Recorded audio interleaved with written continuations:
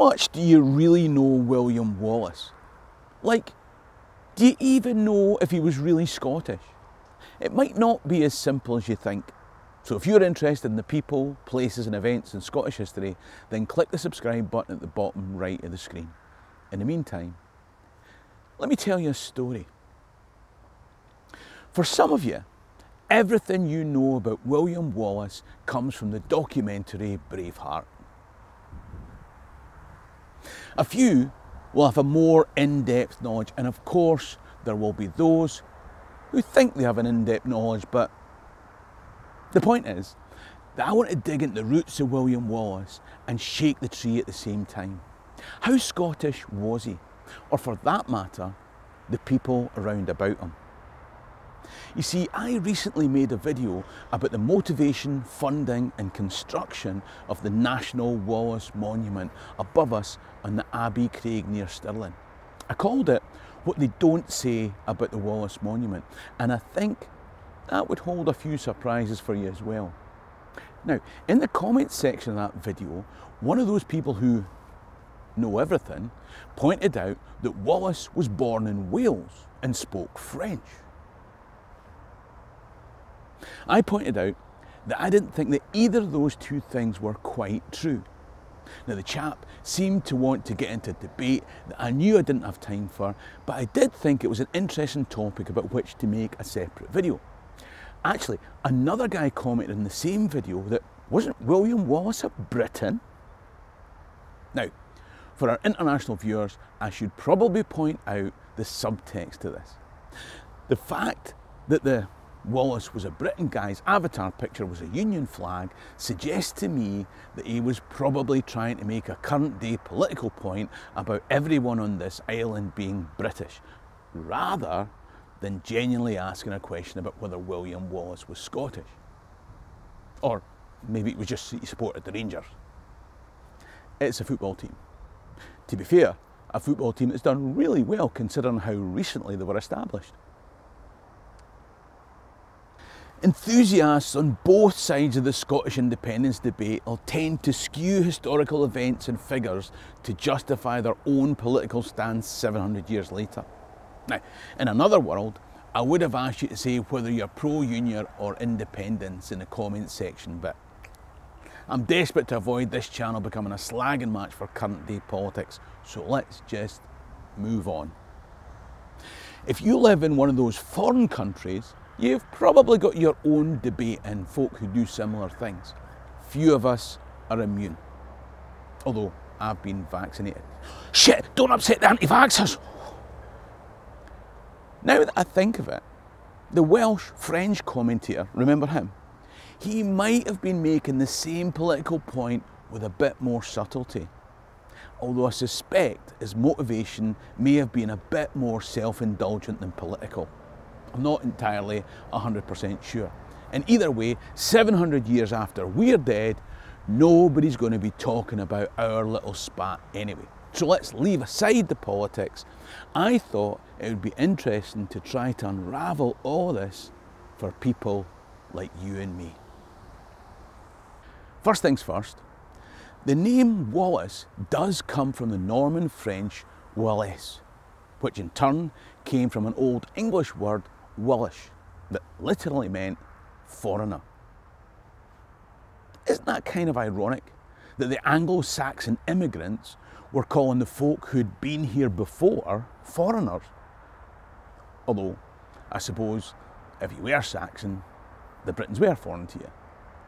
The point is that when the Romans left, the Anglo-Saxon folk had come across what we call the North Sea, and the language and culture of Britons diminished in the eastern part of this island, leaving the original Brythonic language and culture in the west, or Wales, peopled by the Welsh. Now, these Welsh didn't necessarily have to live in what we'd call Wales. It really just meant that they spoke that Brythonic Celtic language that we now call Welsh. Indeed, hundreds of years after the Saxons came the Normans in 1066, when the Anglo-Saxon word Wallish was replaced by the Norman Wallace. So, our first correspondent's confident assertion that William Wallace must have been born in Wales. Of course, his dad, being a minor Norman knight, they must have spoken French, because the Normans were French, weren't they? So the Wallace family were immigrants from Wales that gained a little bit of land in Ayrshire through service to the Stuarts.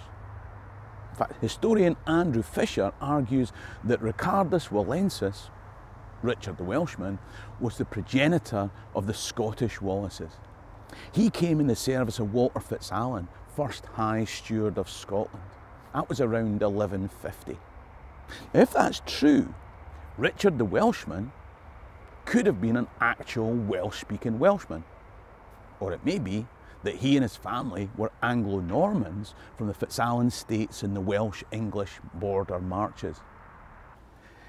You see, this Norman nobleman FitzAlan had been given lands in Shropshire by Henry I, the son of William the Conqueror.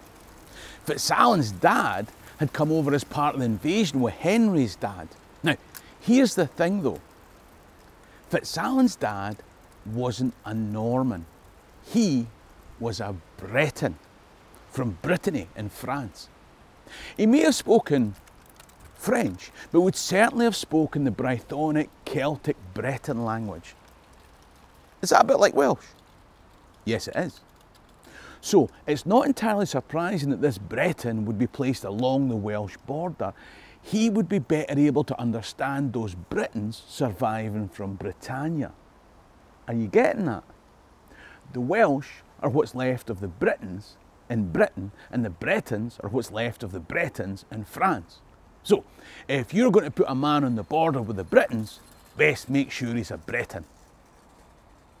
I'm glad we got that cleared up. Of course, when David I of Scotland brought Walter FitzAlan north, FitzAlan brought Richard the Welshman. But his descendant, William Wallace, wouldn't be born for more than 100 years. He wasn't born in Wales, he was born in Scotland. But there's another way to think about this. You see, Scotland hadn't always looked like this. Why, when David I, a bosom buddy of Henry I of England, brought William FitzAlan, the Breton, north, did he give him lands in Ayrshire in the west of Scotland? Now, if you watched my video about the people who made Scotland that focused on the Britons, then you'll know that the people from the Clyde south were the people incorporated into Scotland from the Britons who'd survived from the Kingdom of Alclute, then the Kingdom of Strathclyde. In fact, when the Normans arrived in 1066, the Kingdom of Strathclyde, Cumbria for pedants, had only recently been subsumed into Scotland. And these people may still have been known as the Strathclyde Welsh.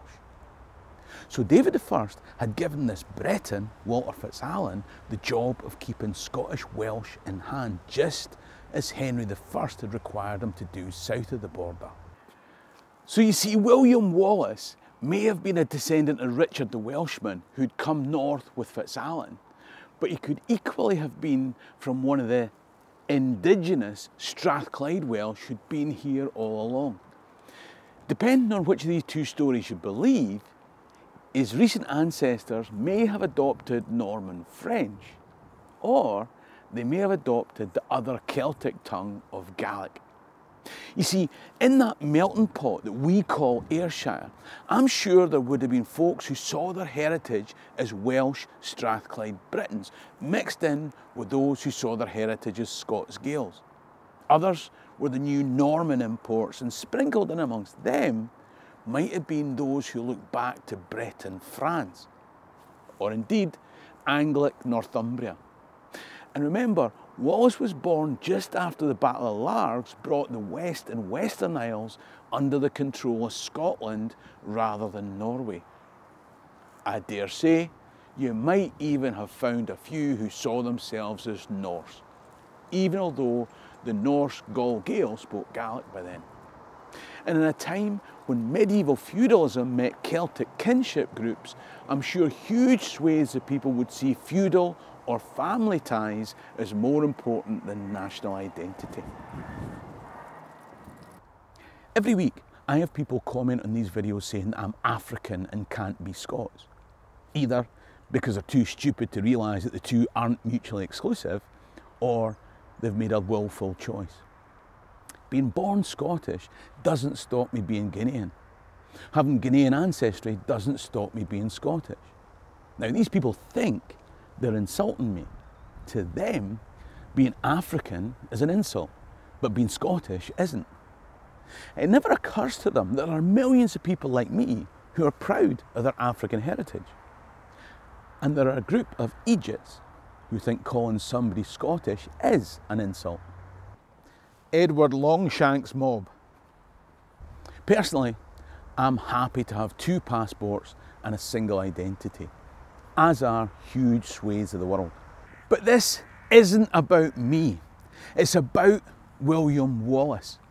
I'm just saying that he may not have seen his identity in the simplistic way that our two correspondents or viewers of Braveheart did. He was born in Scotland, but even if he had been born in Wales, that wouldn't stop him being Scottish, owing allegiance to the Scottish crown. If he was Welsh by dint of being a Strathclyde Briton, that doesn't make him Union Jack flying British. There was no such thing.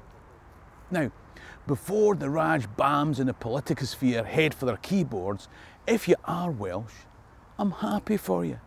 If you're Briton, enjoy your cheese. If you're British, then fill your boots. They'll probably smell the same as the Breton cheese. None of these things are inherently bad. That's not my point. Did William Wallace speak French? I'm sure he did. In the same way that my relatives up in Buchan speak English. Aye, fit like quine, did you like your rowie fine? That's how they speak. There's a reason that the TV programme Trawlerman comes with subtitles. There's a reason that I have to adapt my speech for these videos. And even then, people still want subtitles. William Wallace probably did speak a very specific dialect of French that would be recognisable here 200 years after the Normans, who didn't speak Parisian French, had branched out from Normandy. He probably also spoke some combination of Gaelic, Welsh or English, depending on who he was speaking to. You can label William Wallace however you want. You can put whatever language in his mouth that pleases you, but deeds speak louder than words. And when you look at his actions here at Stirling Bridge 700 years ago, he seems to have been pretty Scottish to me. If you want to know more about Wallace and the other folks who took up that struggle with him, then there's another video coming up on screen now. In the meantime, Hammy and Dawkins can be a llama alive. Cheery and drastic.